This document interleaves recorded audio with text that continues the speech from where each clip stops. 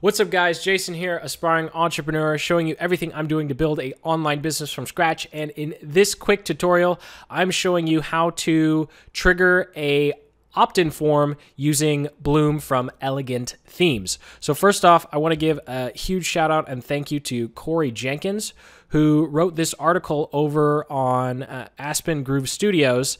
And after going through it 5 or 6 times in a frustrating 45 minutes, I actually got it to work. So I thought I'd record this video for you. Number one, I'll have the description in the description.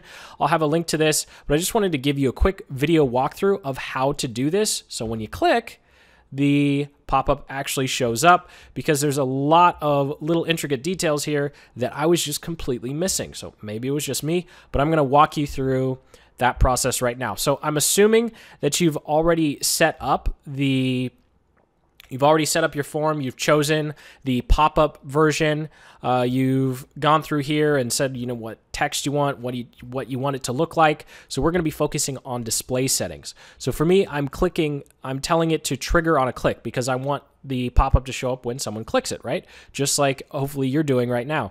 So I'm telling them I want it to be on the home page.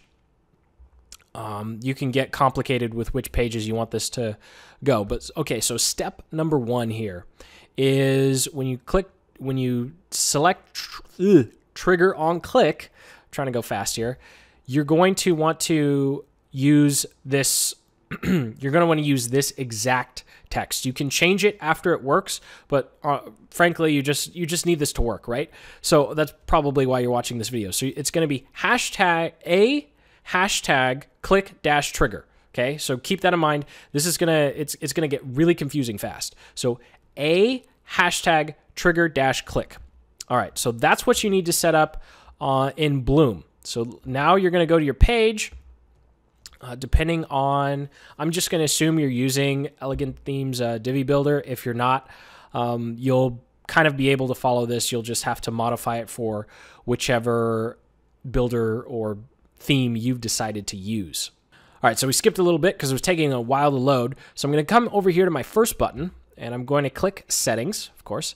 And then my settings are going to pop up here. And you'll notice the first thing you'll notice here is it's hashtag click trigger.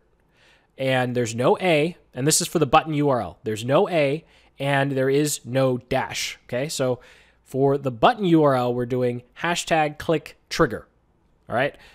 Remember over here, we did a hashtag click dash trigger. This is where it just gets silly. All right, and then for CSS, we're doing click dash trigger, no A, no hashtag. All right, so we're gonna hit yay, okay, and I'll show you, I did the same, and you can do this for multiple buttons on the page, which is nice, so I'll show you, I did the same thing here, you know, hashtag click trigger with no dash or no A, and then click dash trigger, and that's in the CSS ID. So I'm sorry if I'm clicking fast.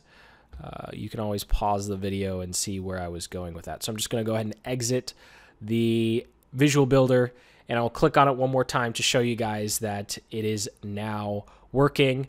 Link in the description below to the blog article that helped, but I just thought it would be great to have a video as well showing how this works.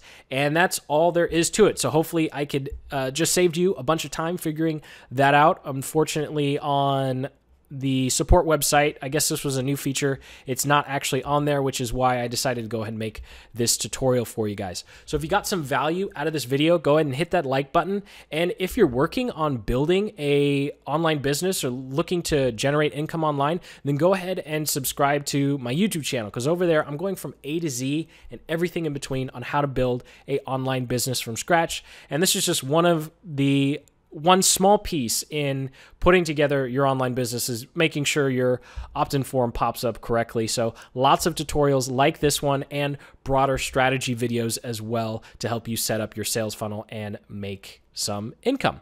So until the next video, keep building the business you love. Take care.